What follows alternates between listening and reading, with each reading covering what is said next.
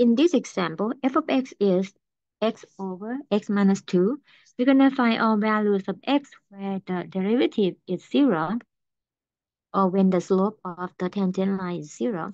And part B, determine where the function is increasing and where it is decreasing. Another way we said we're going to find out when the derivative positive, when the derivative negative. This problem, the function is in the rational form. That means we have to consider the exception of the x that we cannot include in a set of real numbers. We can see that the bottom, if x is 2, the function is undefined. So the domain is any real number but 2. In part A, when we find the derivative of phi f prime, we find the derivative with respect to x of x over x minus 2. It is in the quotient form. We're going to apply the quotient rule. We call the top is high, the bottom is low. The derivative is the low d high minus high d low.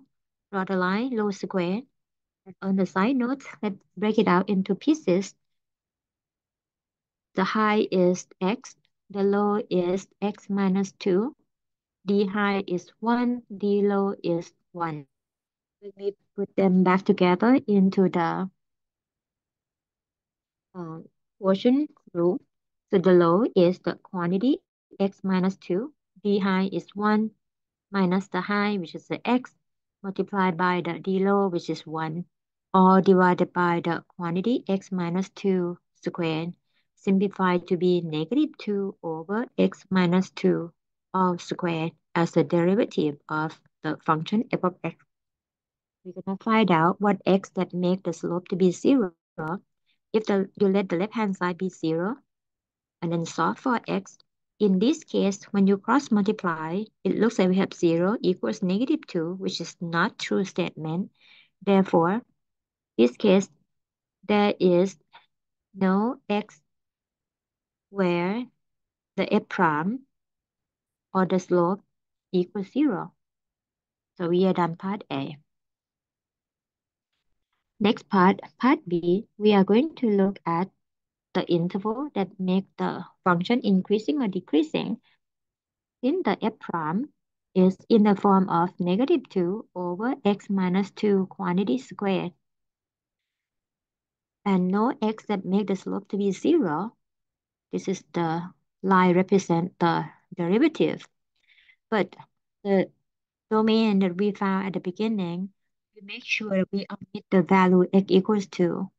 So we have to omit this part. That means it's broken into two intervals, 2 to positive infinity and negative infinity to positive 2. From the derivative that we obtained, negative 2 over negative x minus 2 quantity square, the quantity square always return positive value.